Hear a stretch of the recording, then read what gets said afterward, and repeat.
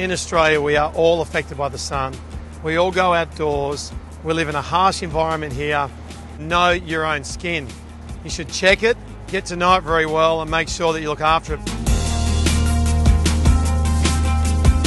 Having had sunspots burnt off my face over the last few years, it just goes to show you that even though you look after your skin changes, and if you don't get checked up regularly, you can have some major problems.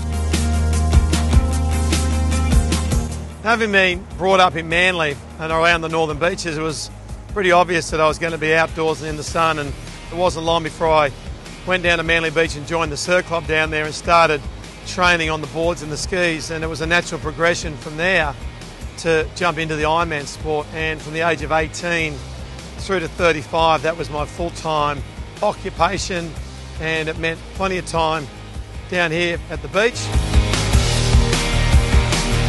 The IronMan sport's a beach-borne sport in that you run on the sand, you swim out in the ocean through the surf, you board paddle on long boards right in the height of summer when the sun's at its harshest.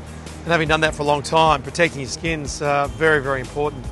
Particularly the Ironmen and Ironwomen that went through at my time probably copped more punishment from the sun than the current crop of people going around in our sport.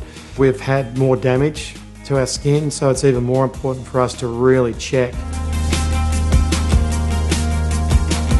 Having a family and having two young girls who love going to the beach, love swimming in the backyard pool, are always outdoors, it's very, very important for myself and my wife to make sure that their skin's protected at all times. Not only have I been good with checking my skin, but also Helen has monitored and asked me questions about certain areas, and is that a sunspot there? I guess now we're always just checking each other's skins, because we realise now, being over 40, that things can come up, so we're just probably a little bit more vigilant now. Your skin is your largest organ, and because of that, it's something that really needs to be protected by getting checked up regularly, by putting sunscreen on, by getting a hat on when you're out in the sun.